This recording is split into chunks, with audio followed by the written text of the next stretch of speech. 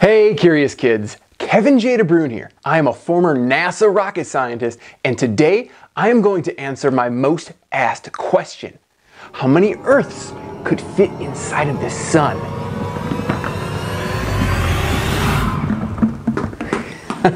Let's have you guess first. What do you think? How many? You have your guess? Write it down so you can go back and check later to see how close or how far you are. Now, our solar system is huge, and I mean huge. It's full of so many cool and unique things that are all different shapes and sizes. But how different are these sizes really? Well, if we shrank down the sun to the size of this inflatable ball, how big would each planet be?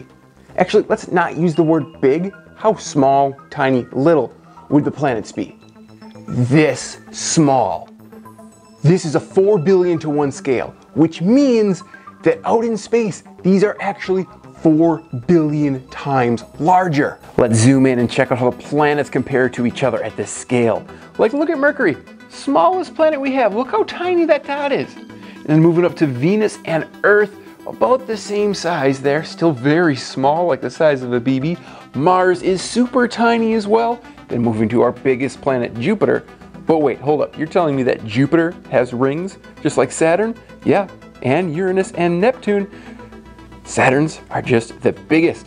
So move on to Saturn, it's a little bit smaller than Jupiter, and then Uranus and Neptune, about the same size. But this is how they compare to each other if they were 4 billion times smaller. Wow, like I said, our solar system is huge.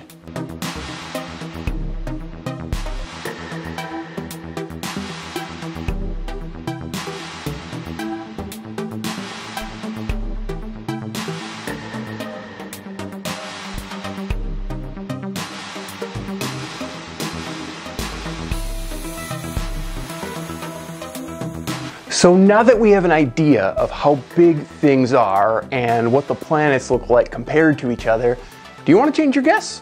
Here's your chance. All right, now let's focus in on the two we really want to compare, the sun and the Earth. Now, these are not to the right scale, so let's ditch them and compare something we probably all know. Hey now, you're an all-star, get your game on. A basketball.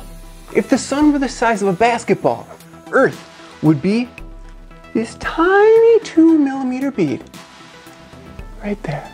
Aww. All right, do you remember your guesses from earlier? Did you write them down? Well, here's one last time to update them if you want, because now it's time to figure out just how many Earths could fit inside of the sun. And to do that, we're gonna use math. Math, math, math, math, math. But first, we need to know how big each is. How large are the sun and the Earth on the inside? This is called volume, and we measure it in cubic kilometers. The volume of the sun is 1.4 times 10 to the 18th kilometers cubed. Kevin, what exactly does that mean?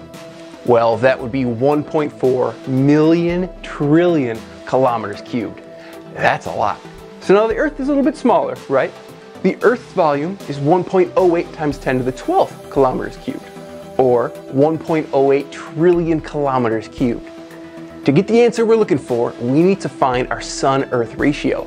We will take the volume of the sun divided by the volume of the Earth, and the answer is 1.3 million. 1.3 million Earths could fit inside of the sun. How close was your guess? Was it close? Was it far? Or were you exactly right on? Not even close, bud. So that's the main answer, but I have some bonus information for you too. Woohoo! Jupiter is our largest planet. Well, Kevin, how many Earths could fit inside of Jupiter? I'm glad you asked. The answer is 1,321 Earths could fit inside of Jupiter.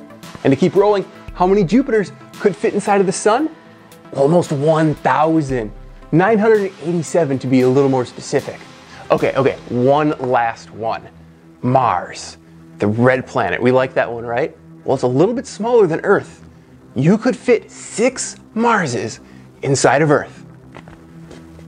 Always be curious.